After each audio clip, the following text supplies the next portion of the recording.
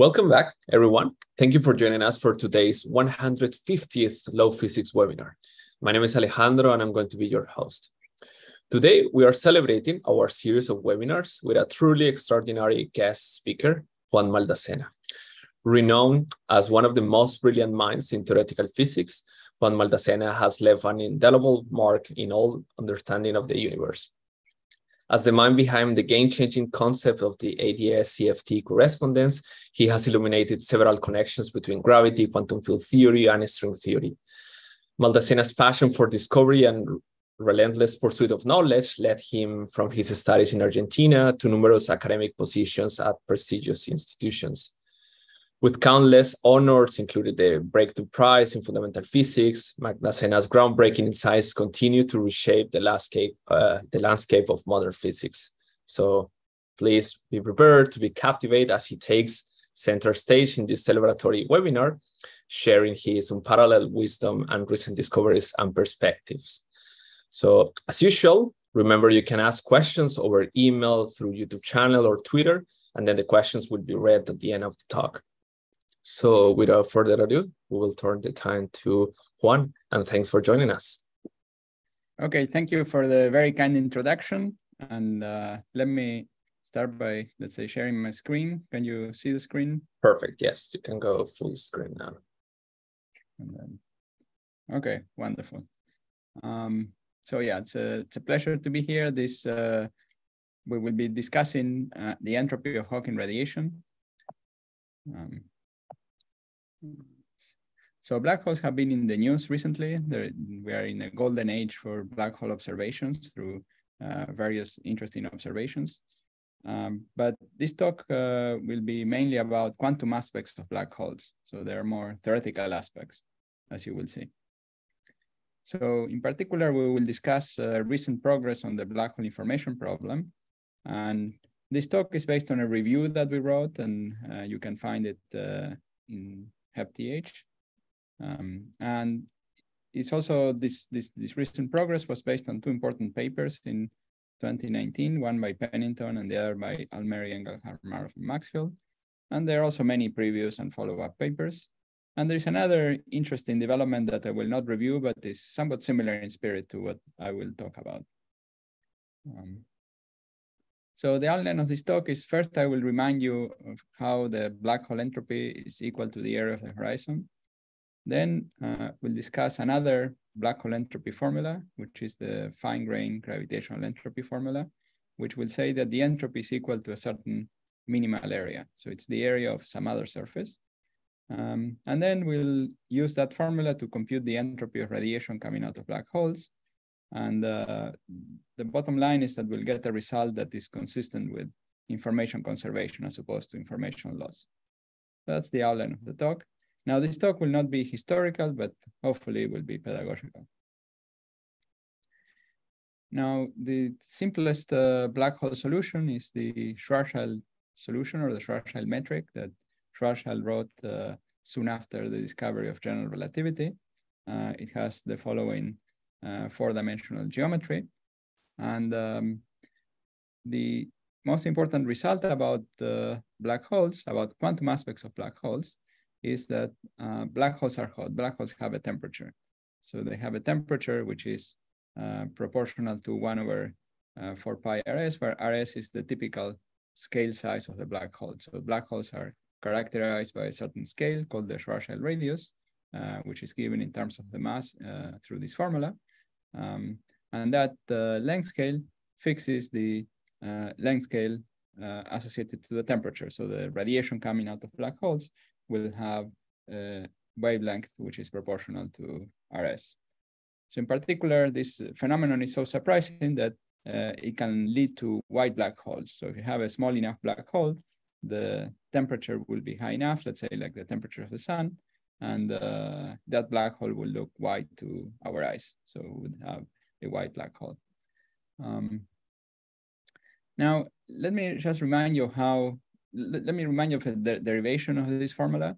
And before we discuss black holes, let's just, I would like to remind you of a connection between finite temperatures and circles in Euclidean time. So let's imagine you have a quantum system and you're considering the partition function of the quantum system is given by the trace of e to the minus beta h.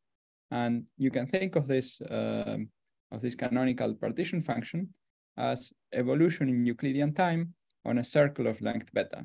So if we had here ITH, that would be ordinary Lorentzian evolution. But because we don't have the I, we have, that's the same as going to imaginary time. And so we have an evolution in imaginary time over a time of order beta. And we are taking the trace, so we're identifying the initial and final state and summing over all of them. And that's equivalent to considering the theory on a circle, on a Euclidean time circle of length beta. Okay. Now this is true for any quantum system. It's true for a harmonic oscillator. It's true for a two-level system. For any system, it's true if you take a quantum field theory and so on. So the point is that the theory on a Euclidean circle is related to a system in thermal equilibrium at a certain temperature, which is given by 1 over the size of the circle. So that's a general feature. So now let's consider a Euclidean black hole. So let's start with the Lorentzian black hole, the metric that Schwarzschild wrote, which is written here. And now let's consider the Euclidean time version of that. So all we are doing is just simply taking t to I t Euclidean, and that has the result of changing the sign in front of this term. From this minus disappears, and now we have a plus. Now, here we see that where the horizon was before, so now we have a situation where the coefficient of this term in the metric is shrinking to 0. And this is somewhat similar to what happens in Euclidean time, what happens in just Euclidean space if we write it in terms of polar coordinates, that the length of the, let's say, angular direction could shrink to 0. And that can be non-singular if we adjust properly the length of the Euclidean time direction. So we can adjust the length of the Euclidean time direction if we make beta, so the length of Euclidean time, equal to 2 pi rs, then we find that this metric is completely non-singular. And the radial and time directions combine in order to give a space which has the topology essentially of a cigar. So at each position, at each radial position, we have a circle whose proper length is given by this, proper length square is given by this formula. And then when we get to r equal to rs, it shrinks smoothly as if it was the origin of the Euclidean plane. Okay. Now, on each point of this, so this is a 4-dimensional geometry, and over each point of this 2-dimensional space, there is also a 2-dimensional sphere whose size is also changing and has a minimal value, minimal non-zero value here at r equal to rs. Okay, so that's the Euclidean black hole. And given that we have this circle, the idea is to interpret this geometry as the geometry of a black hole in thermal equilibrium with some system outside at temperature beta. So, so the fact that it's non-singular is interpreted as saying that if you put the you put the black hole in contact with a thermal, let's say, gas at temperature beta, this will be a thermal equilibrium situation. So this is the simple way to derive the entropy of the temperature of the black hole. And that's a derivation discussed by Gibbons and Hawking. Now, once you have the formula for the temperature, you can derive a formula for the entropy by using the first law of thermodynamics. So that the small variation in the entropy is given by small variation in the energy over T, and the energy is equal to the mass. And we have the connection between the mass and the temperature. So we can integrate this formula to find that the entropy is equal to the area of the horizon over 4g Newton. Of course, historically, previously, Bekenstein had conjectured a similar formula for the entropy without the precise numerical factor, but Hawking's derivation of the temperature gave us the precise formula for the entropy of the black hole. Now here I've set h bar and c and Boltzmann constant equal to 1. And this boils down to, you can also rewrite this as the area divided by 4L Planck square. And L Planck is very small, so this entropy is very large for a macroscopic black hole. So we see that the black hole is a thermodynamic object and it obeys the laws of thermodynamics, and this is definitely surprising. So now we'll discuss a bit more in detail in a bit more detail the geometry of a black hole. So let's discuss the geometry of a black hole made from collapse, and this is something that was first discussed by Oppenheimer and Snyder in the 1940, roughly. So they considered a star that was collapsing into a black hole, or more precisely, let's say a ball of dust that collapses into a black hole. And we represent these geometries through something that is called the Penrose diagram. So these are some diagrams that they characterize the geometry. Now, throughout this talk, we'll be considering spherically symmetric geometries. So, and we will forget about the directions of the sphere. So at each point on this diagram, there will be a two-dimensional sphere. But these diagrams will only include the radial and time direction. So these diagrams represent the radial and time direction of the four-dimensional geometry. And that geometry has been rescaled so as to fit it on the page, but in such a way that angles are preserved and the direction of light rays are at 45 degrees. So a light ray, an outgoing radially, so the light ray that goes out in a radial direction would be moving here at 45 degrees, and incoming light ray will be moving in this direction. So this region here corresponds to the region that is infinitely far away in the four-dimensional space, and we rescale all that infinitely far away distance to some finite location in the diagram. Here, the point r equal to 0, which would be the center of the space, that's a place where the two-sphere shrinks to 0, but in a smooth way. So that's this vertical line, and here, roughly speaking, this direction is roughly like time, and this direction is roughly like space. And the surface of the star in this diagram follows this trajectory and ends up in a place which we call the singularity. So singularity is a situation, it's a place where the curvature of the space-time goes to infinity. Okay, so we cannot continue to evolve the equations beyond this point. So this is a point where general relativity breaks down. And then if we consider outgoing light rays, so if you have a light ray that starts from here and goes out, so it can go out through the surface of the star and go all the way to infinity. But if you have a light ray that comes out from here and it starts going out, it will end up at the singularity. So the space-time is divided into regions from which you can send the signal to the outside, such as this region down here, and a region where you cannot escape to the outside, where even if you go out at the speed of light, you cannot avoid falling into the singularity or get into the singularity. The singularity is really into your future, so it's a bit like a cosmological big crunch singularity in this region of the space-time.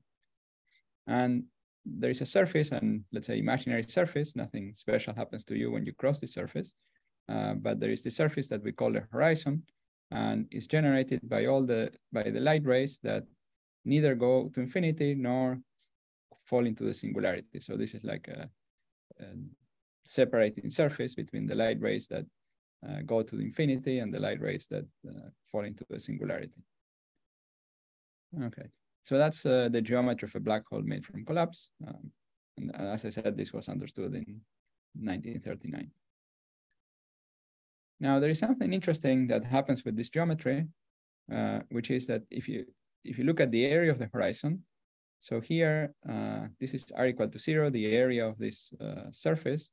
This is if you look at the surface at some moment in time, it's a two-dimensional surface. It covers the two-sphere, but this two-sphere has a 0 size here, and it has a size which steadily increases until it gets to the surface of the star. And then after that, it remains constant, and it's given by the area of the horizon of the Schwarzschild geometry, which is given in terms of the Schwarzschild radius. So here we see that it starts with a small area, it increases, and then it reaches some maximum. Now it turns out that it was proven that the area of a black hole horizon always increases, not only in this simple situation, but even in complicated situations, such as, for example, two colliding black holes and so on. And it's a consequence of the equations of general relativity that the area of the horizon increases. And this is in agreement with the second law of thermodynamics. So if we interpret the horizon as some entropy, then Einstein equations are implying the second law of thermodynamics. Now, the full entropy, there was a concept of generalized entropy that was introduced by Bekenstein. And his idea was that the whole entropy of the universe outside the black hole would be the entropy of matter, which is the obvious contribution to the entropy, plus the area of the horizon. And that's the total contribution of the entropy if you are outside. In particular, you're not including the entropy of matter inside the black hole horizon, but you have to include this area of the horizon formula, okay? And now one question you might have is the following. So when a black hole emits Hawking radiation, it loses energy, so its area becomes smaller. Now you can ask what happens to the entropy. Naively, you would think that if the entropy is dominated by the area and the area becomes smaller, then you might be in danger of violating the second law of thermodynamics. Now, for this, you need to remember that the full formula includes also the entropy of matter. And this entropy includes the entropy of quantum fields outside the horizon. And when you have the process of Hawking evaporation, it's true that the area decreases, but the entropy of the fields outside, because of the radiation, it increases. And it turns out that the entropy of radiation increases more than the decrease of the area. So actually this full entropy increases through the process of black hole evaporation. So it's an irreversible process which increases this thermodynamic entropy. Now, in fact, one can prove that this full entropy obeys the second law of thermodynamics, and this was done relatively recently by Aaron Wall in the 2010s. And the only thing you need to assume to prove this is that the matter obeys, it's relativistic and is given by a relativistic quantum field theory. There was a long discussion from the time of Bekenstein till 2010, actually continued after 2010 because some people did not read this paper, of imagining that that the second law of black hole thermodynamics might impose some constraint on matter, or imagining thought experiments that might or might not violate the second law, and they would find that, well, there is some miracle that makes it obey. But now we understand all of that, and it's all a consequence of relativistic quantum field theory. Okay, so these results have inspired a very influential hypothesis that we are going to call the central dogma in the study of quantum aspects of black holes, and it's the following. So it's the idea that if you look at the black hole from the outside, then a black hole can be described as a quantum system with s degrees of freedom, or s qubits, where s is the area over 4G Newton. And furthermore, these degrees of freedom evolve according to unitary evolution as seen from the outside. So that's this idea. Now, we are calling it a dogma. Dogma means hypothesis, and it's something that is cannot be, well, we don't know how to prove it from the equations of general relativity. It's some assumption. So it requires a certain, certain degree of faith also, in the sense that you might believe or not believe in this. And some people think it's wrong, and some people think it's correct. So now, in other words, if we include some area over 4G Newton mysterious qubits, then the black hole can be described as an ordinary quantum system. So more precisely, if you imagine you have some imaginary surface that surrounds the black hole, we can replace the black hole and the whole space-time within this imaginary surface by some system of ordinary qubits that are evolving according to some Hamiltonian. So the only thing we know about the Hamiltonian is that it's a Hamiltonian that is acting on these qubits, and it's unitary.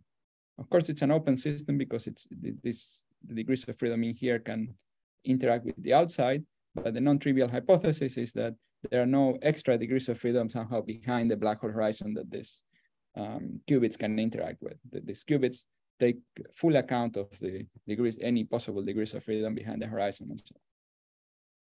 Well, or at least any degrees of freedom that are necessary to describe the black hole from the outside. So that's the idea. So now this, if you make this assumption, then you can reinterpret this computation that Gibbons and Hawking did, which is they computed the action of gravity, and you can think of that the gravitational action of this geometry as giving you the partition function of those mysterious degrees of freedom with that mysterious Hamiltonian that we don't know. So the left-hand side is somehow some hypothesis, and the idea is that this gravitational computation, which is a purely geometric computation done solving Einstein's equations, has the interpretation as the trace over some mysterious Hilbert space. So this gives us the answer, but it does not tell us exactly what these black hole so-called microstates are. Now, let me just tell you some evidence for this hypothesis. So there is some evidence from the so-called entropy counting. So there are some special black holes in special theories that have supersymmetry that can be counted precisely using in string theory using D-branes. And this counting reproduces the area formula, and not only the area formula, but also corrections such as this entropy of the fields outside and further corrections that exist to this formula. This was initially done by Strominger and Baffa, and there were many other papers and lots of recent developments on this, on very precise matchings of this kind. This is typically is for special extremal black holes that you can get most control over this calculation. Another piece of evidence is the ADS-CFT correspondence, which says that if you have a physics in ADS, it's the same as a field theory or conformal field theory on the boundary. And what that says is that if you have a black hole, that black hole is described by a hot fluid of particles at the boundary. So this is a situation similar to what we discussed before, except that in this case, we actually know what the Hamiltonian is. So in some special cases, we have very explicit description of the Hamiltonian. And it's a situation where that cutoff surface that we discussed before is pushed all the way to infinity in space, so all the way to the boundary of the ADS space.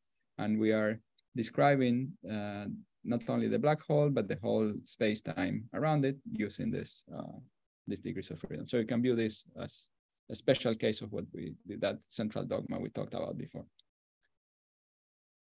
However, so these are some evidence in favor, but there was also some evidence against. And so in 1976, Hawking said that this couldn't be true. And so let's review his argument. So his argument is based on considering the geometry of an evaporating black hole that was made from collapse. So this is the Penrose diagram. It's very similar to the diagram that we were discussing before. So we have, again, the star that collapses, and now we are going to include the Hawking radiation.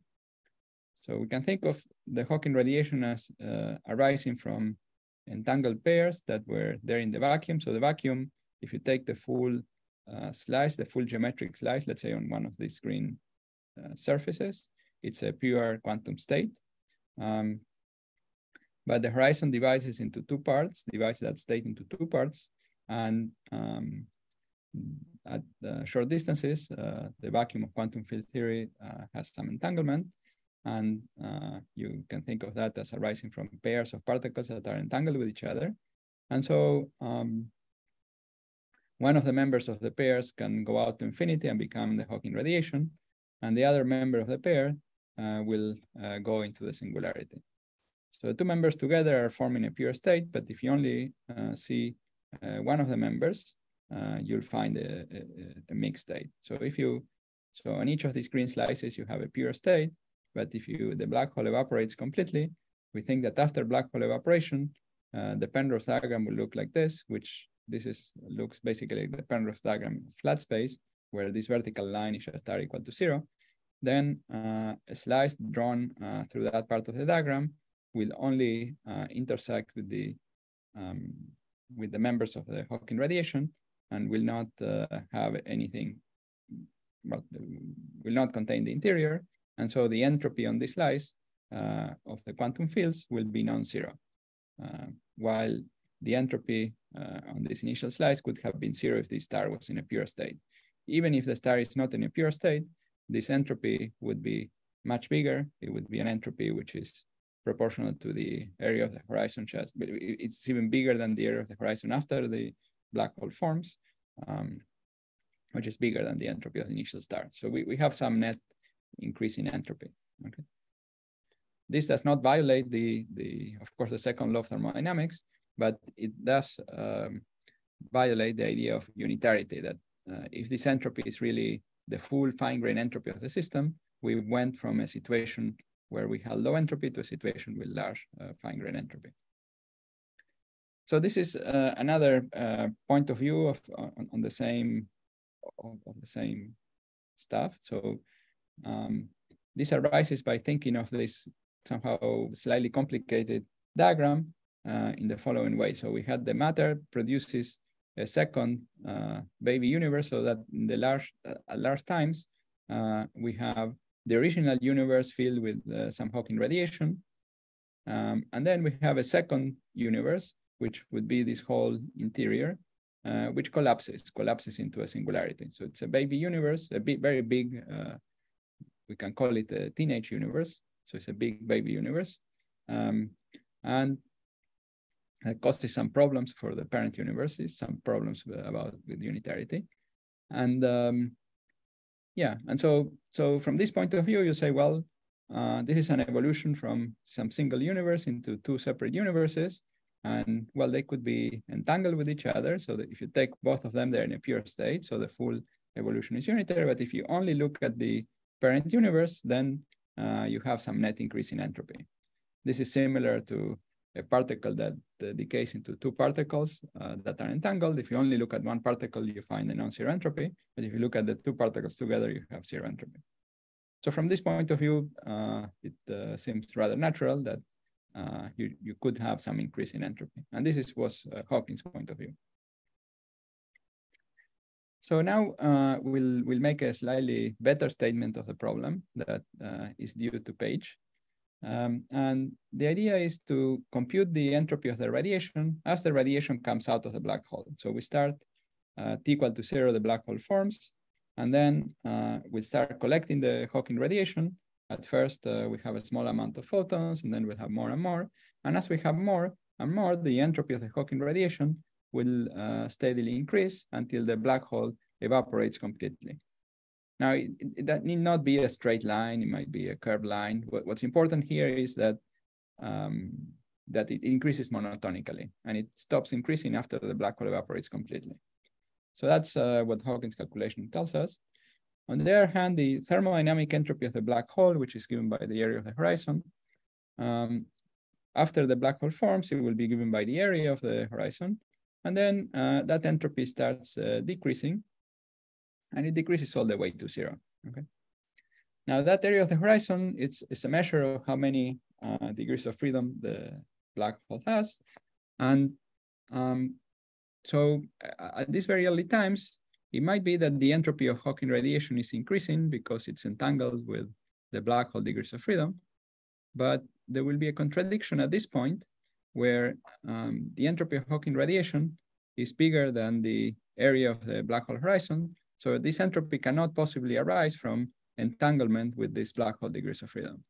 So the contradiction with that central dogma, central hypothesis, doesn't happen when the black hole evaporates completely, but it happens already at this point. This point is called the Page time, when the entropy of Hawking radiation becomes equal to the thermodynamic entropy of the black hole or the area of the horizon. So that's the point where we have a contradiction. So what Page said was that if unitarity is to be preserved, then the actual entropy of the radiation should not follow the green curve, but it should follow this purple curve that we see here. So it could rise up to here, so that would be consistent, but then it necessarily has to go down and it can be at most equal to this quantity. Okay, so that's the idea. So this here we assume that the black hole was formed with a very low entropy state or zero entropy state. So this is the purple curve is what's expected from unitarity. Now, it's important that this problem involves understanding the fine-grained entropy. So I'll remind you that there are two notions of entropy.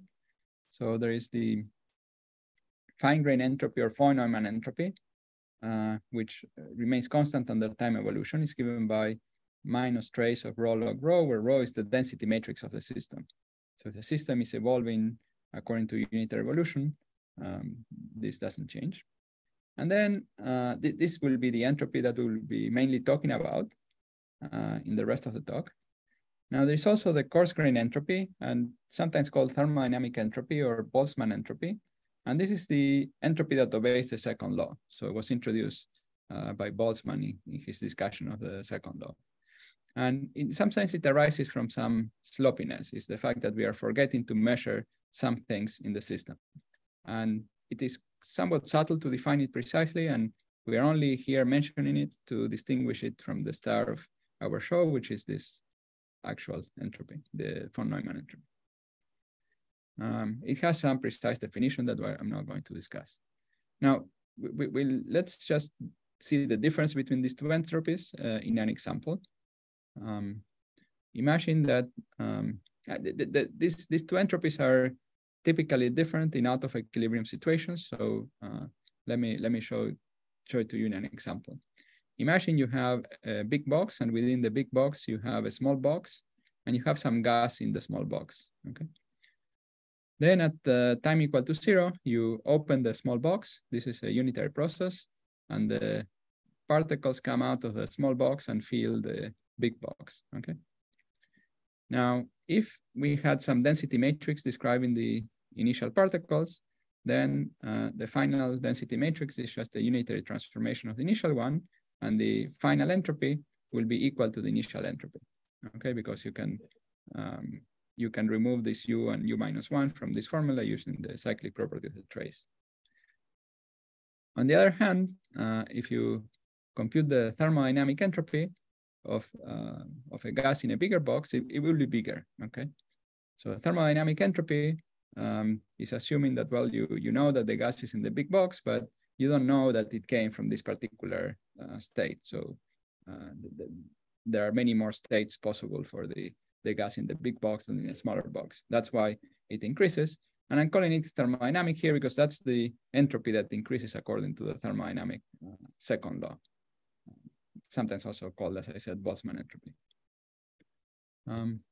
Now, for the moment, we'll be talking about the entropy of the black hole as seen from the outside. And so this would be the entropy of the quantum system that appeared in this central hypothesis or central dogma that we mentioned before. So that's the entropy we're going to be computing in the next few slides, the von Neumann entropy of that. Now, the horizon area is computing a thermodynamic entropy or Boltzmann-like entropy. And we can ask how to compute the fine-grained one. Now, the reason that the horizon area is computing the thermodynamic entropy is that we saw that when a black hole collapses, that's a fairly rapid process that's essentially unitary because there is no much chance of emission of Hawking radiation and so on. And we saw that the entropy increases dramatically because the area of the horizon increases from 0 to something big, okay? So the question is, we have some nice formula for the horizon area and this well-known formula for the black hole entropy. And the question is where there is one that computes the von Neumann entropy. Now, the interesting thing is that there is actually a formula for the candidate formula for the von Neumann entropy. And it's somewhat similar to the black hole entropy formula in the sense that it involves an area and some entropy outside that area. So basically there is some area of some surface, which we are going to call X. And there is, let's say this is a surface, it's a point on this diagram, but remember that each point on the diagram is a two-dimensional sphere. So that's a two-dimensional surface. And then we consider the three-dimensional slice outside the surface. And we have this blue line here represents this cutoff surface outside the black hole. So we're surrounding the black hole with a big surface, and we're going to consider the entropy of everything that is inside. So we go all the way up to some surface X. We consider the entropy of all the quantum fields here, or any kind of matter entropy we can have here. That's this piece, semi-classical entropy of the quantum fields. And then we add the area of the horizon. And this full quantity then is minimized over the choice of the surface X. So now we are going to start moving the surface X, both in the space direction and in the time direction, keeping this surface space-like. And we're going to find the point X, which extremizes this. So typically it's a minimum in this direction and maximum in the vertical direction, the time direction. So we extremize and we find some extrema. And there might be situations where there is more than one extremum. And then we're supposed to minimize over all those extrema. So that's the procedure. So that's the procedure we are supposed to follow. So it's a bit like, it's very similar, and for reasons we'll discuss later, to, let's say, finding the extremas of an action and then minimizing the action. Anyway, this formula was developed in a bunch of papers, and the last paper has now this final formula that we're going to use. Now we'll discuss the derivation of this formula later. For now, we will just use it. I'm going to show you some examples on how to use it. And you should be surprised by the claim that there is a formula for the fine-grained entropy, because for ordinary physical systems, we don't have a simple formula for the fine-grained entropy. It's something quite difficult to compute. And difficult to measure also. But let me show you some examples. So imagine that you have the full extended Penrose diagram of the Schwarzschild solution. So that's the solution that describes really two black holes. So has one exterior, this is the exterior of one black hole, this is the exterior of the other black hole, and they're connected through the interior, sometimes through the so-called Einstein-Rosen bridge. But anyway, so that's the full geometry in that case. And if we surround one black hole by cutoff surface and compute the entropy inside, the extremal surface will be here when the past and future horizon meet, and the area will be just the area of the black hole. So this is a situation where this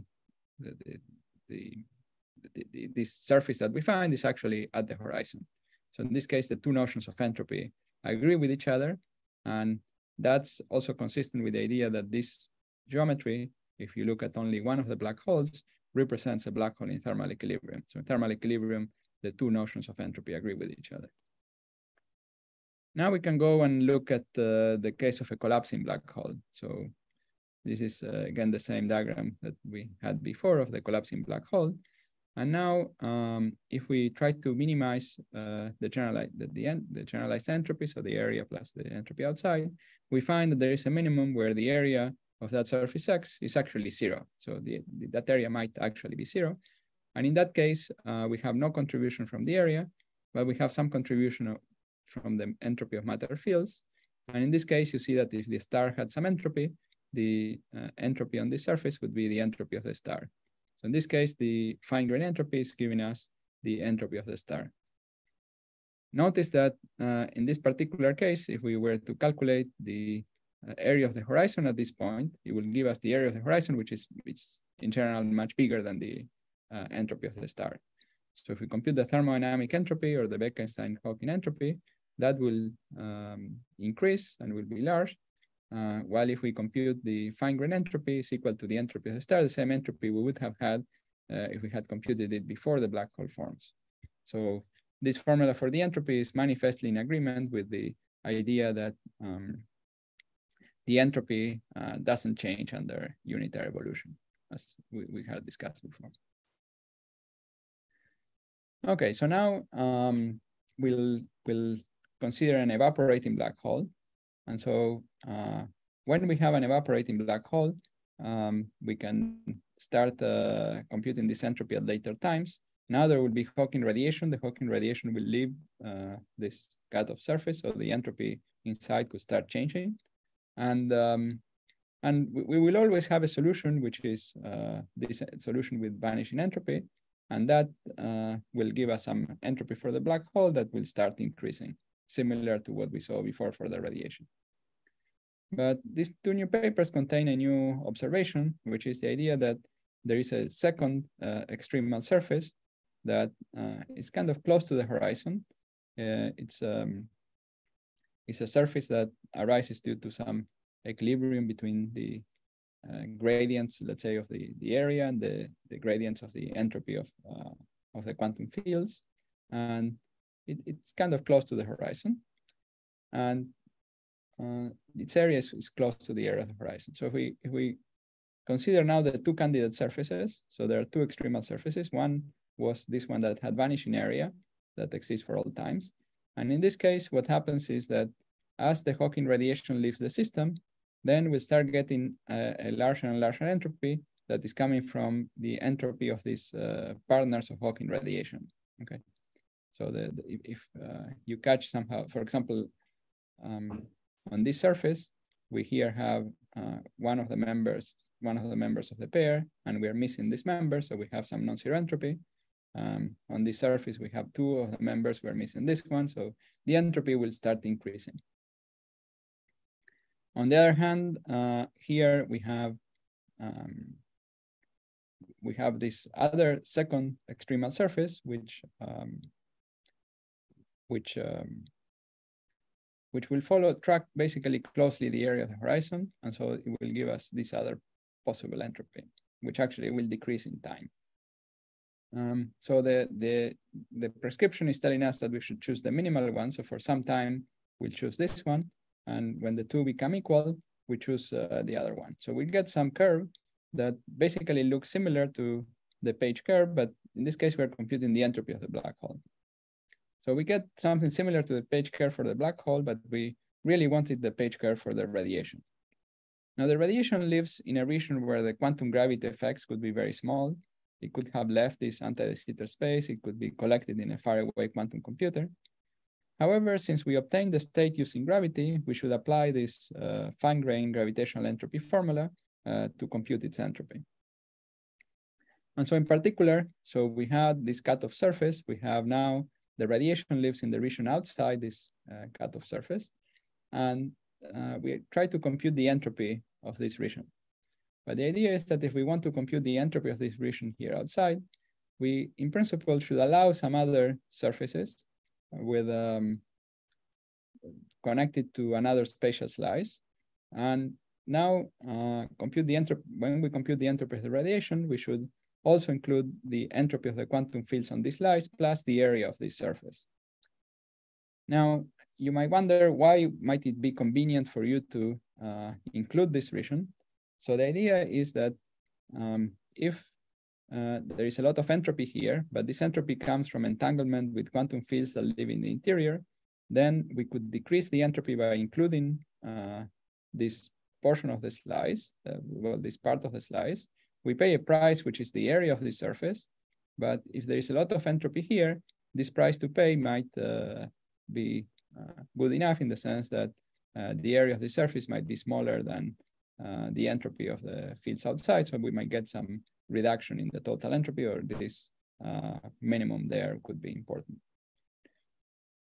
So we call this region here an island. This is a region that arises purely in the calculation of the entropy. And then for the same reason we found an extremal surface in the previous calculation, we also find an extremal surface here close to the horizon in this calculation. And it's important that in this formula, there are two entropies. One is the entropy of the semi-classical fields in this background. And the other one is supposed to be the entropy of the exact radiation state. So there's some exact radiation state that exists in the full theory of quantum gravity. And the idea is that we can get an approximate formula for that exact entropy by computing, by using this formula, which is computed using the leading order semi-classical geometry, which is this black hole solution. Now, if the initial matter state is pure, then the quantum extremal surfaces, or these surfaces that extremize that appear in the definition, are the same as the ones we discussed before. And then we get the page curve for the Hawking radiation. So we had success in computing the entropy of Hawking radiation in a way that you get a result that is consistent with unitarity. Now, the skeptic will complain and will just say, well, this is just an accounting trick. They would say, I have always said that if you include the black hole interior, then the state is pure. And with this prescription, we are including the black hole interior, so that seems to be a problem. And the information problem arises because you don't have access to the interior. So that's what they would say. However, we should not view this as an accounting trick, but a bit like an oracle. So it is some formula that can be derived from the gravitational path integral. I didn't discuss the derivation. I'll discuss it in a second. So we will discuss how we can derive the formulas that we discussed so far from a first principles gravitational path integral discussion. And it's an oracle in the sense that it gives us the true fine-grained entropy of the exact state, but or at least an approximation to that entropy, but only using the semi-classical state. So let me now say a few words about deriving this formula that we've been talking about. The idea is that it is conceptually similar to the derivation of the black hole entropy using the Euclidean black hole. So I'll remind you first of the derivation given by Gibbons and Hawking of the Euclidean black hole. So the idea was to start with this Euclidean black hole and then compute the gravitational action, which is given by the action of gravity and then the action of quantum fields living on this geometry. This is completely smooth and clear. And then you interpret this as e to the minus beta h. So if you interpret it this way, then the entropy associated to this partition function is just given by 1 minus beta dd beta of logarithm of c. So that's the standard thermodynamic formula. And then it can be argued by using the equations of gravity. I'm not presenting the argument, but it can be argued that if you change the length of this circle and you form this combination, the change in the gravitational action will basically come mainly from some region near this, near the horizon, and will give us a formula equal to the area of the horizon. And this semi-classical partition function of quantum fields will give us the entropy.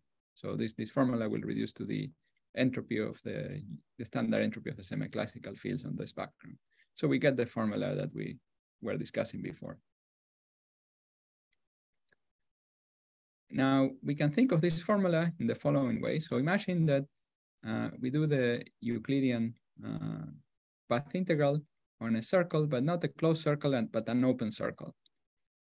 So we can think of this as defining a density matrix that has the two entries, so the left and right entries of the density matrices are these lies here in the past and the future. This is not something we know how to do very precisely, but we could do this computation. It's an unnormalized density matrix. That's what the tilde means. And then if we wanted to calculate the entropy, we could take n copies of this density matrix, raise it to the power n.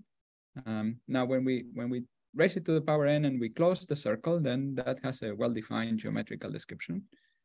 And then if we manage to analytically continue in n, we can then calculate the entropy, so a formula similar to the one we had before. Now, if in this case that we have a U1 symmetry, this is just identical to the previous formula we discussed before. Change in beta is the same as change in n continuously. However, with this description, we can also consider situations which are not symmetric. So let's say a situation which differs by a little bit compared to the previous one, where we do a little bump here in the evolution. Little bump means we change the boundary conditions for the fields or for gravity and so on. We introduce extra, let's say, gravitational waves or waves of scalar field into the geometry. So it gives a time-dependent geometry. And then, so this is Euclidean time. We could consider continuations of this to Lorentzian signature if we wanted. But in this case, we could define a new density matrix, and we could then define also integer powers of traces of integer powers of this density matrix by considering the same path integral with the same boundary conditions, but let's say repeated 3 times, and with the condition that in the interior, the geometry is non-singular. So similar to the condition we had for the Gibbons-Hawking discussion. So in this case, we can do this for any integers. We can even analytically continue this computation for fractional powers here. And then do this computation. And when we do this, we find that the entropy computed in this way reduces to the entropy that we had before. So roughly speaking, what is happening is that when you analytically continue in this power, you get a small conical singularity here, which is a bit like a cosmic string whose action is proportional to the area. And that's roughly where the area term comes from. But so the bottom line is that this formula that looked a little bit mysterious can be derived from this discussion. And the fact that here we should minimize and extremize and so on is related to the fact that we get a kind of cosmic string here. And we need to, part of imposing the Einstein equations is sort of minimizing the energy of that, the action of that cosmic string. And that involves minimizing the area or extremizing the area. So that's where this extremum and minimum come from. So in the same way that the Euclidean black hole gives us the entropy, this so-called replica trick gives us the gravitational fine-grained entropy formula. And if the state was prepared by Euclidean path integral, then, and it has dynamical gravity only in some regions, we should apply, we should allow various topologies in that region. So in particular, the interiors could be connected by replica formulas, and that gives rise to that island formula that we discussed. So that is also derived from, let's say, the gravitational path integral. Let me see, do I have time to discuss this? So, well, let me not discuss it. So let me skip all of this. So part of the conclusions is that we reviewed the gravitational fine-grained entropy formula, and we applied it to the computation of the entropy of Hawking radiation, and we obtained results that are consistent with unitarity. And at late times, most of the interior is part of the radiation. It's not really part of the black hole degrees of freedom. Now the question is, what was Hawking's mistake? The idea is that he was not using the fine-grained gravitational entropy formula. He was using something that was more similar to the thermodynamic entropy. So a lot of what was discussed was derived by thinking about aspects of ADS-FT, which itself involves some string theory, but you only need to know gravity as an effective field theory to apply these formulas. So you don't need to know anything particular about ADS-FT or string theory. You only need to know the gravitational path integral to apply these formulas. And so this is an amazingly deep connection between gravity and quantum mechanics. Now, the question is whether the information puzzle is solved. And I would say that one aspect of it is indeed solved, which is the aspect of computing the entropy. So from a gravitational computation, purely gravitational computation, we computed the entropy. But however, another aspect, which is to understand what state comes out of the black hole evaporation. So we have a black hole and it evaporates. We like some formula purely using gravity of what the state is. And that we don't know how to derive from gravity. We could derive it using ADS-FT, but we don't know how to describe it from gravity. So from gravity, we don't have a complete understanding. So we can compute the entropy of the radiation, but not exactly the state that the radiation is in. It's a little funny. So the computation for the entropy does not go through first computing the density matrix and then computing the trace, but it involves through expressions that involve computing the trace of powers of the density matrix. So you never have access directly to the density matrix. Now, as was the case for the black hole entropy, this is a bit like an accounting oracle that gives us the explicit, so the explicit representation of the states is still mysterious. And the semi-classical solution is representing only some aspects of the state, but enough aspects that allows us to compute the entropy itself. Now for the future, we can ask what further lessons this is teaching us about the black hole interior and the singularity. And we hope that this new understanding might have some implications for cosmology, though that remains something to be done in the future. Okay, thank you. Thank you very much, Juan, for this amazing webinar. Let me just see if we have some questions here. Let me start about doing this. Okay. So before I open the mic for people here, I see there's already a question. Let me just read this that I received. Could you please explain again what are these quantum extremal surfaces and if they are unique? Yes. Okay, let me go back. Let's see.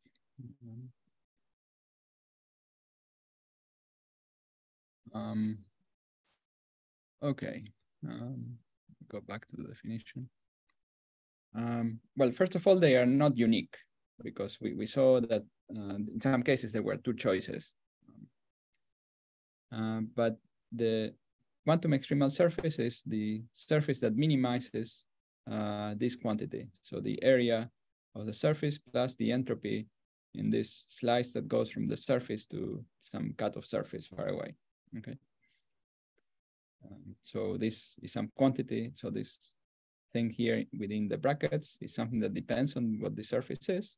And then you can extremize this quantity. If you find an extremum, that's called quantum extremal surface. Thank you. There is a delay, so I'll let you know if there's a follow-up question. So I see Anna Romano, you can open your mic, I think, and ask the question.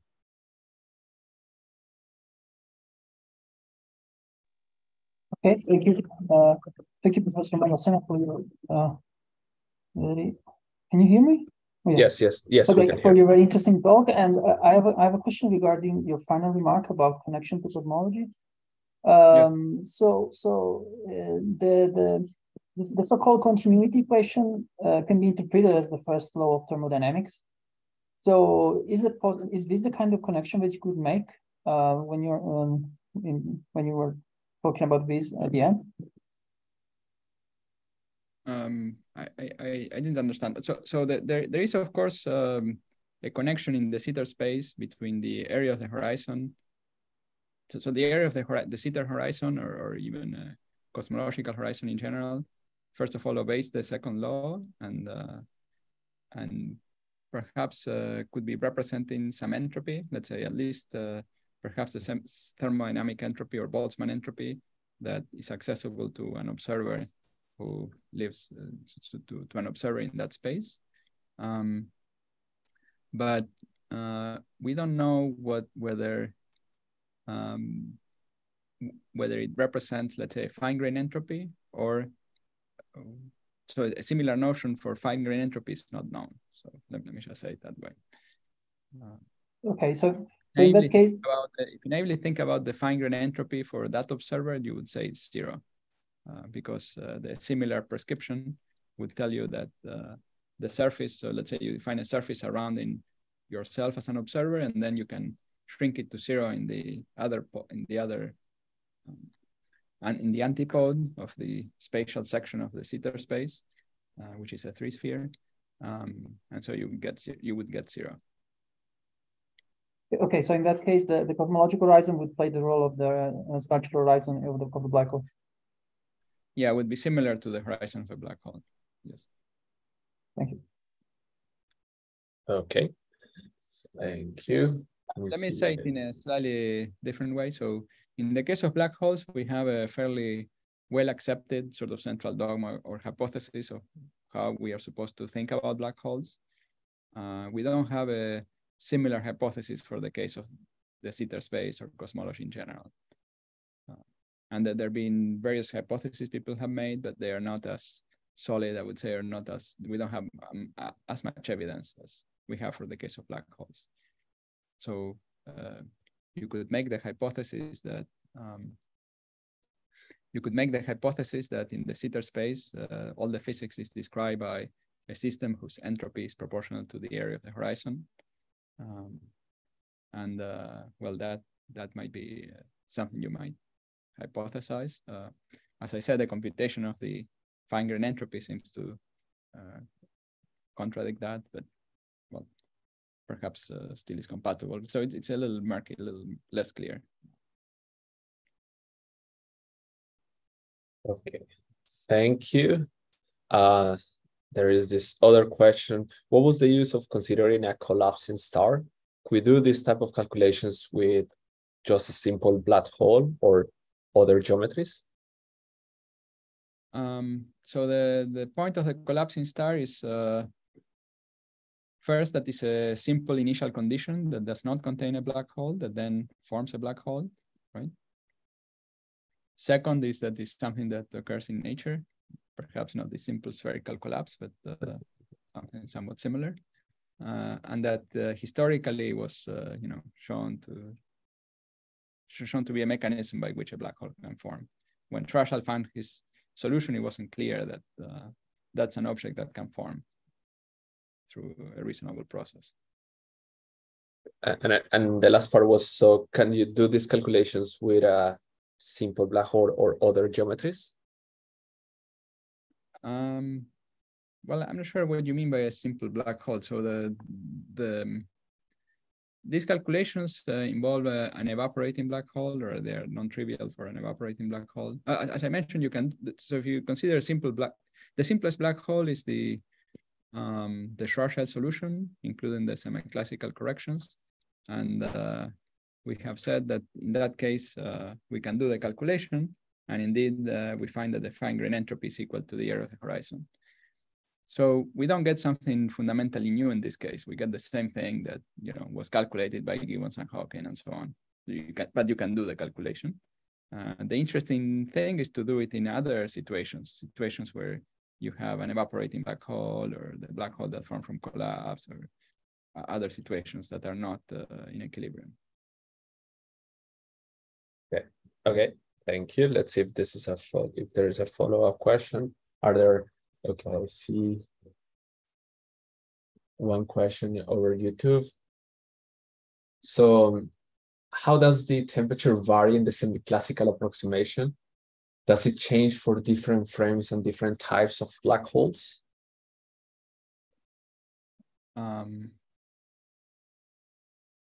Well, let me see. The temperature is defined in the rest frame. So even for an ordinary fluid, the temperature is defined in some rest frame.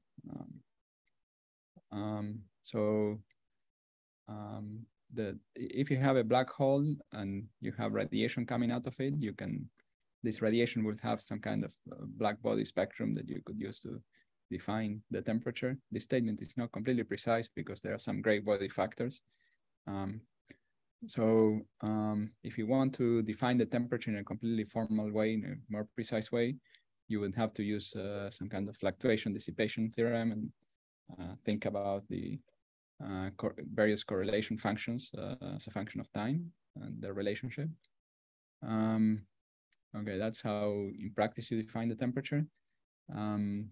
Now, what result do you get for the temperature? Well, the temperature will be inversely proportional to the radius. So as the black hole evaporates, the radius becomes smaller, the temperature becomes higher for a black hole. So, I mean, some aspects of the question could be raised even for the temperature of,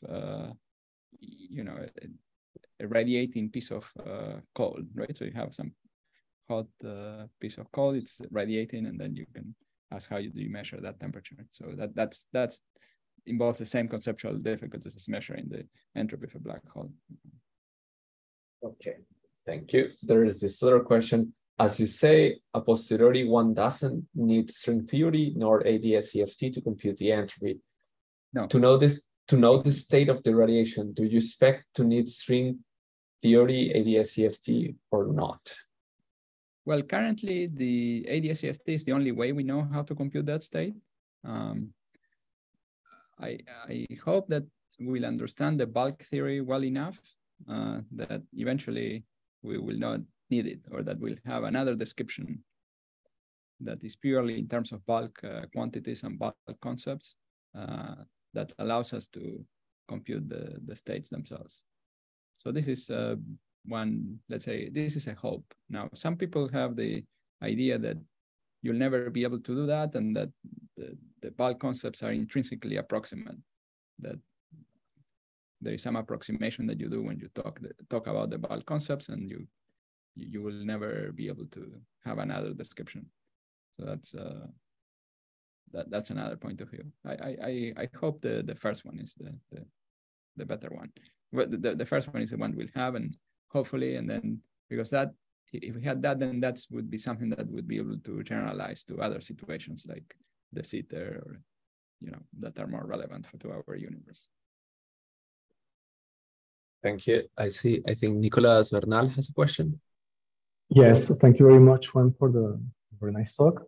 So, so the black holes are evaporating, right? So they're suppose a small one.